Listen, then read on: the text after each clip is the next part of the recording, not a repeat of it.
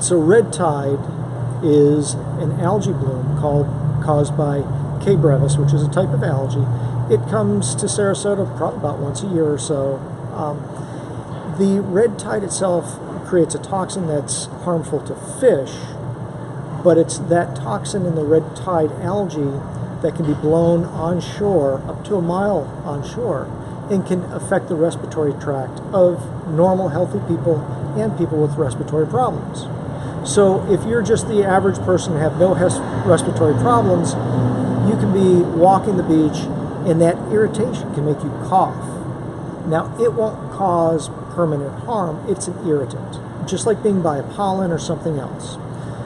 But if you have respiratory problems, specifically asthma or emphysema, which are actually diseases of inflammation, that red tide can trigger off this inflammatory response. So for people with asthma and emphysema or chronic bronchitis, they should try to avoid areas that are high in red tide. Now, if you happen to live in a coastal area within a mile of the water, you have to go home. So what are you going to do? Well, keep the doors and windows closed, use your air conditioning. You might consider using a HEPA filter to help filter the air a little bit better. When you're in your car, keep the windows closed, use the air conditioning. Try to limit your time outside.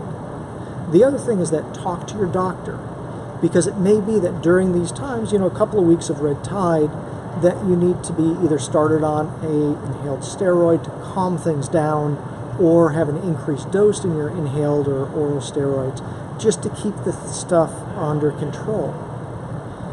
So if you're normal and have no respiratory problems, you may notice that you're affected by red tide and that you're coughing more than usual. Now, that's not going to cause a big problem, but if you notice that it's a problem, well, then avoid being outside during that time. But if you have lung issues, then you should probably talk to your doctor about what is the best way to handle the coughing and respiratory symptoms that can happen during red tide.